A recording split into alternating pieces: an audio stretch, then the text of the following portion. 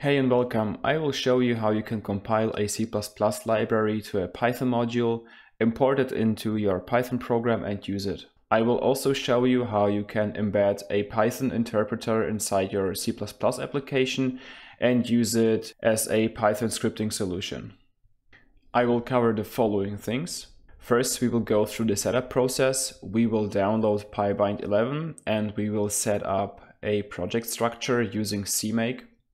Then we will compile a C++ library to a Python module, and I will show you how you can import it into your Python programs. Next, I'm going to talk about how we can use Python as a scripting language inside our application. And in the end, I will show you how you can configure Visual Studio so that you can debug your C++ and Python code in a mixed language debugger. Let's start with the setup. First, we have to download pybind11. We can get it from GitHub. We will go to the releases and we will download the latest release, which is 2.5. I will extract it here and I will create a folder called externals. I will move pybind11 into this folder. I will create another one called source, and inside of source I will create two more folders, one for the application and one for the module. Let us create a compilable C++ file. So we will call this app.cpp and we will add a main function so that we can compile it. We will copy this file to the module folder and name it module. Next, we will create our CMake lists file. I have already prepared something, so I will just paste it here. So first we will set the minimum required CMake version, we will set the project name, and we will set the C++ standard.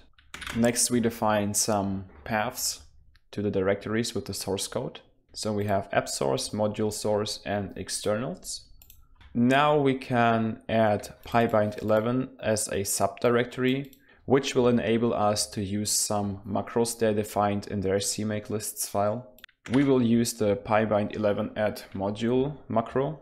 We give it a name and we give it the source files it needs to compile. So in our case, it is just the module.cpp. We will set the include directories for it. And now we can proceed to add the app. So for that, we can just use the regular add executable. We give it a name, we give it the source files. We add the include directories. In this case, we will add the app source and the module source as the include files. And we want to embed the Python interpreter inside our app. And for this, we can do the following. We can link libraries to our app and we use the embed library, which is contained in the pybind11 library. And now that we have this out of the way, I will create one more folder. I will call it VS Studio. And I will put this batch file inside there.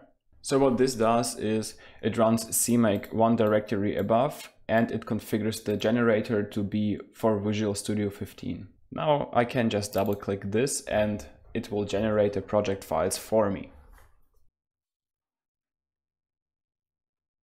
This is done now. We can open up the solution file. For this we can use any IDE we would like. Alright, so after loading up, we see on the left here that we have two projects. One is called pybind11 app and one is called pybind11 module. And we will just compile all of them and conclude this part of this video.